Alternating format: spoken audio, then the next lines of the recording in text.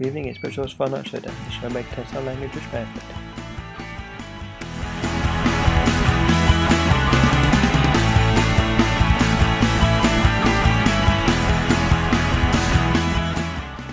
Please welcome Mitch Relph. Hello everyone, welcome back to Fun Night Showdown. I've been away for some time. Welcome back to the show. I hope everyone's doing okay. The 6-part series is now back, and have I got another series for you?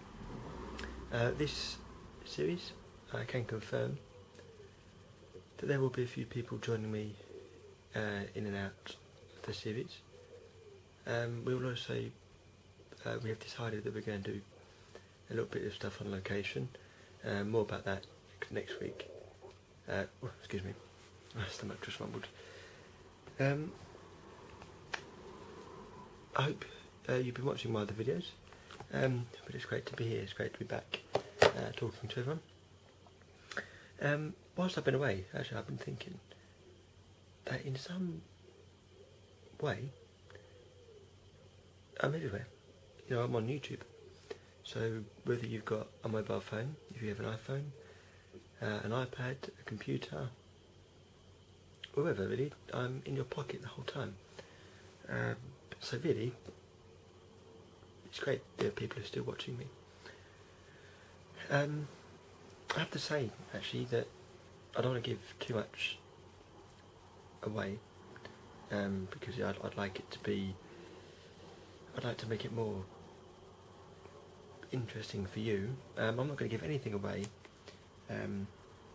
about the people that are going to be working with me, because I don't particularly want to spoil, so you just have to wait, I'm afraid.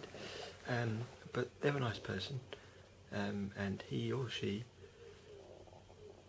is a good friend, so they will be here next week. I'm going to just pick on a couple of things. We are men, well, I'm a man, and I have to say that I had to go and do some shopping the other day, and I hate going shopping. I hate, whether it's clothes shopping, food shopping, just shopping in general. I have no interest in it, but I had to go and do some shopping the other day, and I have to say, and how busy Lakeside was. You know, I mean, I've never been somewhere and had to queue up. I mean, I went into Primark, or Primark, however some people call it. Went in there and I never had to queue for so long. I mean, we were in the queue for 15 minutes. You know, when the queue was like quite far back. I mean, I hate queuing. And we were in this queue for about 15 minutes. My mate actually counted how long we were in the queue for, and by the time we got served, it was about 15 minutes.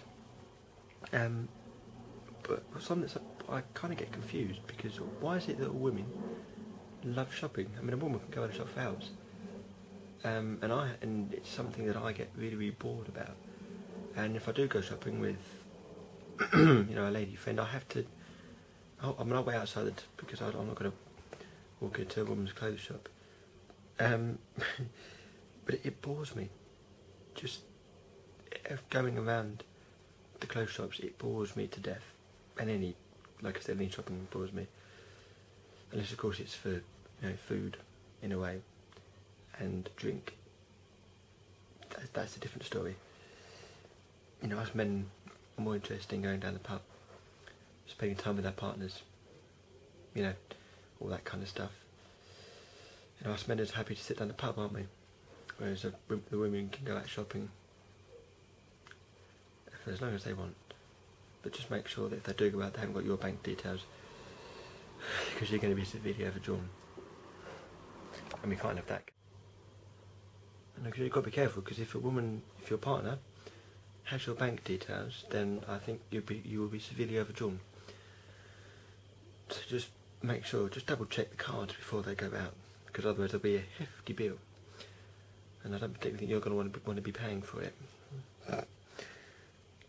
You know, and also, I mean, talking about, you know, about your partners.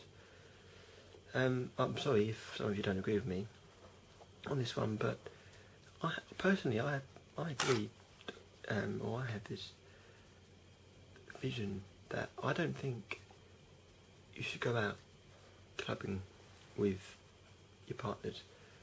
Now I know some of you may not agree with that. Fair enough, everyone is entitled to their own opinion. But for me, I personally feel that if you're going out with a partner, especially to a nightclub, yeah, I'd say you personally, you're kind of asking for trouble. You know, but it's everyone's different.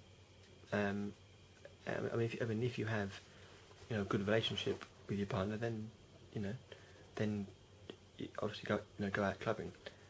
But if you haven't, you know, a lot of people argue over the smallest of things, and that will mainly happen if you're out in a nightclub. If you're surrounded by, well, obviously you're surrounded by strangers, but you know, I mean, and I've never been out with my partners to nightclubs. The fact that I've never really asked them actually, but I think I will do actually. I'll ask if she wants to come out clubbing with me. Well, she actually made her mind up and said she would come with me anyway. So, everyone has a different opinion. Well, I've got to say that, and I know a lot of people, or some people do it, but not as much as me. When I go out clubbing, I feel the need, you know, and I do it just to let people know that I'm okay, because I don't want, you know, when I know that some people sit at home and just look at you know, refresh the page on Facebook and everyone can see what people are doing, and I feel the need, I just have to update everyone, let them know. And when I go out, I constantly text Facebook saying where I am and what I'm doing. There's no harm in it. And I don't particularly think people particularly want to know where I am, but I'm just being friendly with everyone. I'm just letting people know, just letting the world of Facebook know. I mean, only people that know me can see, so you know, no one's going to turn up that I don't know and start talking to me randomly. Well, and I talk to the people randomly, but you know, you can talk to me. I'm not going to say or do anything, you know. But some people won't, you know, because obviously when people go out, some people just kind of keep themselves to themselves. That's what I tend to do, because then there's no trouble. So every time I seem to go out, clubbing, well, not even clubbing, parties, wherever it is, someone in my presence always seems to argue. It doesn't matter who it is, just somebody will always argue when they're around me. I don't know why. I don't know if it's me. You know, I don't go asking for trouble, so I'm not quite sure really how people start arguing. But hey, doesn't matter, does it? We can obviously. I think you know, maybe it could be me. Maybe me just being there starts an argument. But well, who cares? As far as I'm concerned, I'm enjoying myself, and people can argue in my presence if they want. It just, you know, because now I just get to a point and I just think I don't really care. I just sort of, you know, do my own thing. So that's, you know, because I think, like I said in the last series, if you get involved in people's relationships, then you have, a big issue, because they start spreading loads of crap. When my ex-girlfriend, we split up because everyone was spreading loads of rumours about us that weren't true, and I think it got to a point where we split up because you can't have a relationship if it's not based on trust. And if you go out clubbing and you've got a relationship that's not based on trust, then clearly you would know that something was going to kick off with either partner. So, like I said, I don't particularly think that it's a good idea to kind of go out clubbing with your partner, because there will be a lot of arguments. But it's up to you, So everyone can do their own thing. So, but I just don't feel that it's a good idea. But no, life's good at the moment, I've got to say, actually.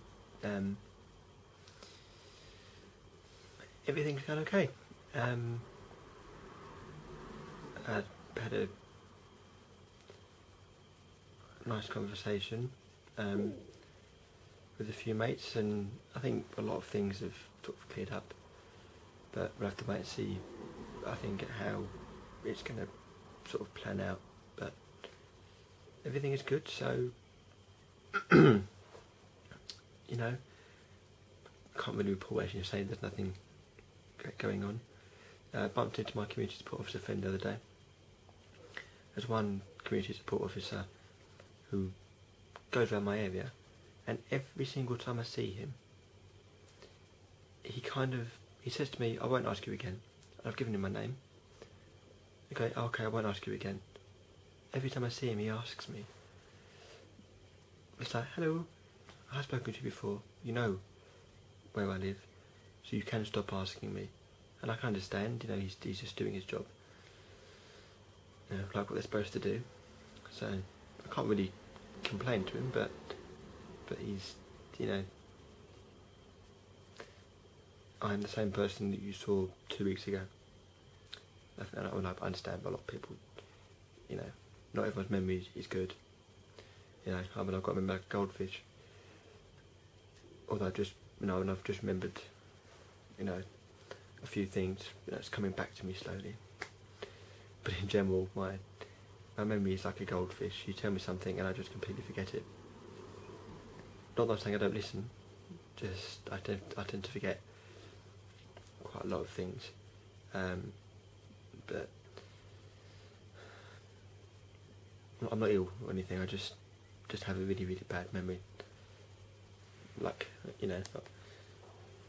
well, a lot of people have a bad memory, but me, I just tend to forget things that's taken you've told me. I just tend to forget it. I think I'm digging myself a hole here, actually, with someone in particular. So I'll just keep my mouth shut. I think it's probably a good idea.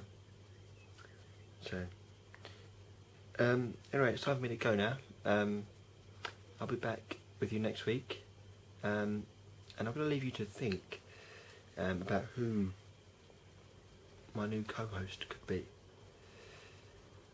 They are a lovely, kind, caring person. Oh, excuse me, your voice went then. Kind, caring person, and they are someone that I love to bits. I'll leave you with that, and I'll let you think about it. You'll find out next week. All that's left for me to say is, if you've missed out on any of my shows, then shame on you. See you later. And Mitch Relph returns next week here on YouTube.